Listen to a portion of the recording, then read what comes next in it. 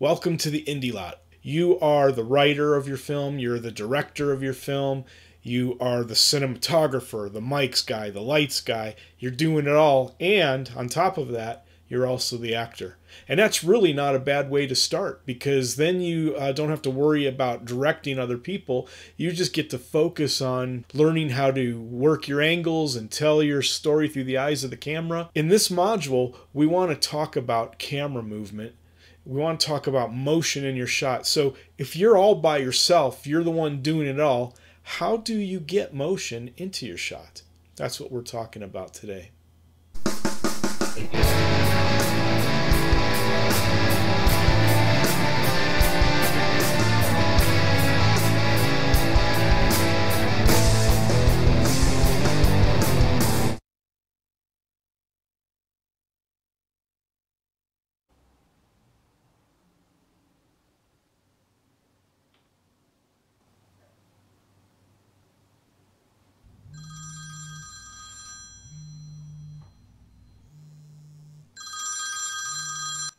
Hello?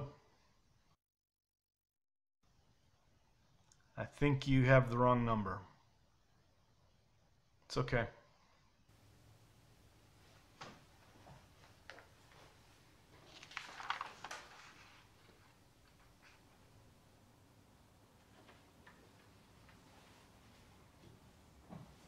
We're continuing our theme of just learning how to tell story through the eyes of the camera, and we're talking about camera movement. Now, why is camera movement important? It's important because oftentimes it's used to help convey a sense of emotion or feeling. It can be used to reveal things in a scene that were previously not seen. And if anything, it just adds another dimension to the film. Otherwise, all the shots would just be these flat, non-moving shots. What you want to be careful of, though, is you don't want to end up having too much motion in your shots. There's a time and a place for having no movement and having that camera just sitting on a tripod. And there's a time for a handheld shot, which is going to create movement because of just the natural shake that's going to take place as you're holding your camera or moving with it. And then there is the movement that you get from a slider or some kind of fly cam, where you have a balanced shot. You're using some kind of a gimbal, to stabilize your shot. But anyways, you're doing that though because you're creating motion in your shot, and there's reasons for that. So again, how do we accomplish that in our situation where we're doing it all?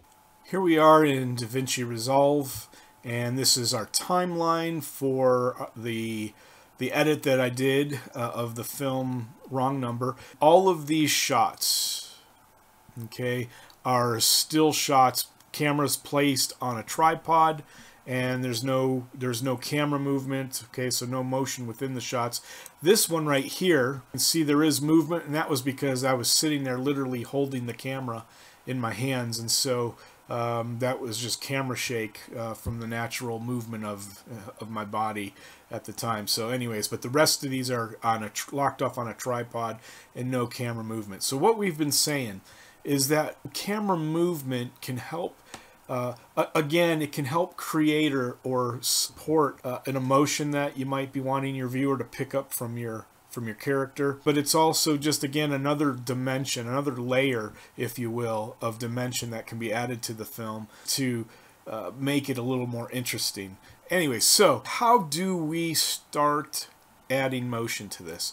Now, the first thing I want to say before we do is I want to just say that when we're adding motion the way we're about to, you want to do small motion, subtle. You don't want big, fast movements, usually. It just depends, I guess, on your film and in the shot and what you're trying to convey. But generally speaking, at least for the type of shot that we're going to apply movement to, we're going to do it in very small movements, okay? We're going to add motion to this shot right here, and we're going to add motion to this shot right here. So this shot and this shot. All right, so I'm going to go ahead and I'm going to put my timeline, my scrubber at the beginning of this shot, and I'm going to go ahead and hit play.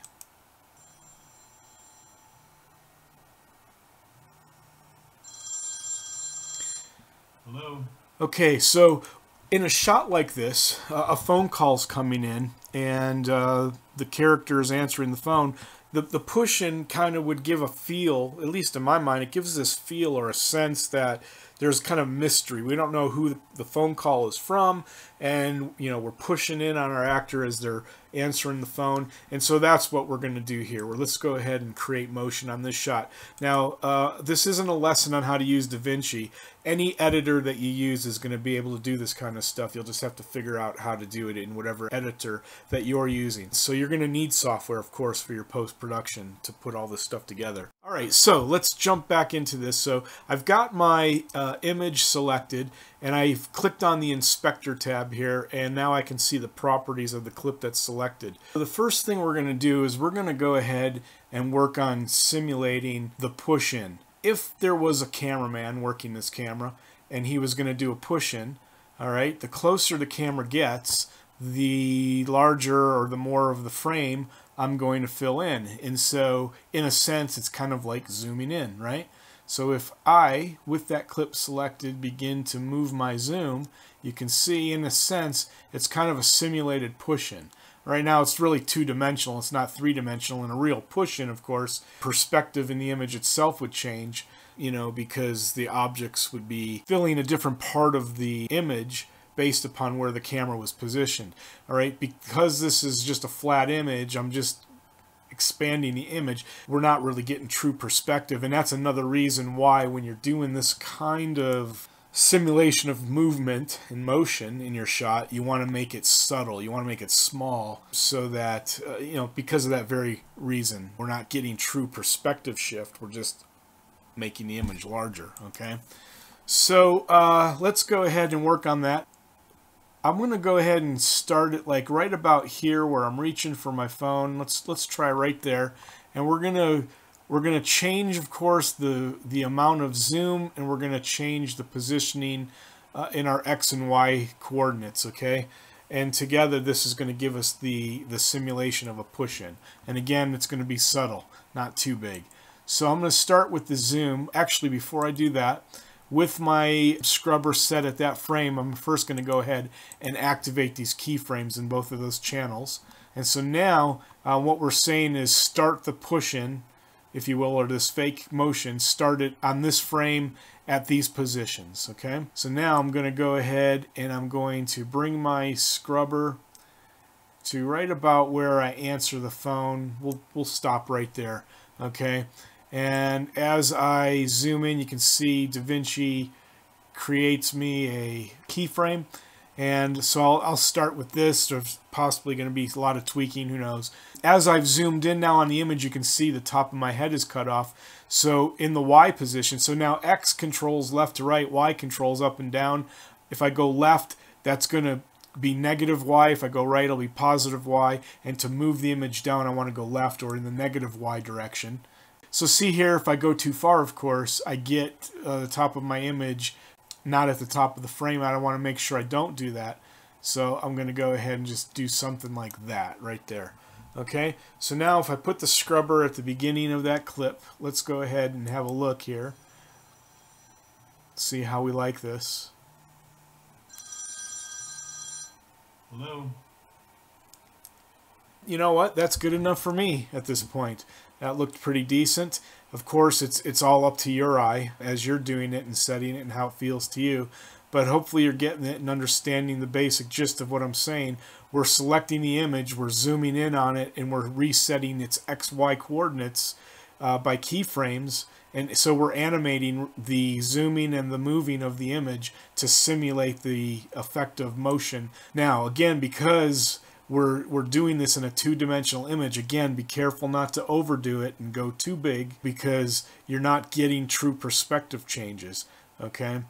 All right, so let's go ahead. In the next image I want to do some motion on is this one here as well. I'm going to do this one, though, a little bit differently than the previous one. I'm going to go ahead on the very first part of it. I'm going to zoom in. Yeah.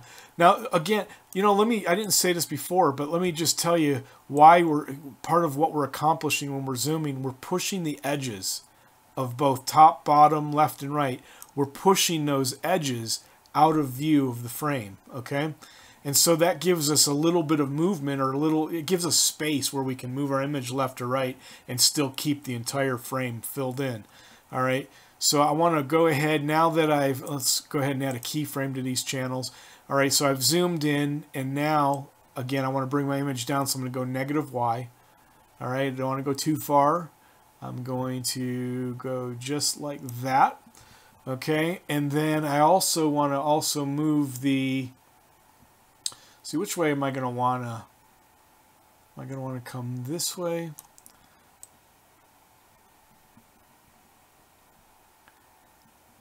Yeah, we'll do it this way. All right, so I'm going to go negative in the X, and I'm going to put that right on the edge, right about there. Okay, and I'm going to just go ahead and simulate movement across this entire image. So I'm going to just do a left to right movement. Let me go there, and now I'm going to bring this all the way across. We'll see how fast that motion is that it creates. So let's go to the beginning of the clip, see what we got. I think you have the wrong number. It's okay. I like it. Maybe a little bit of tweaking, a little bit of adjustment, but for the sake of this training, that's good enough. So now let's go ahead and let's put our scrubber at the beginning, and let's just watch this whole thing.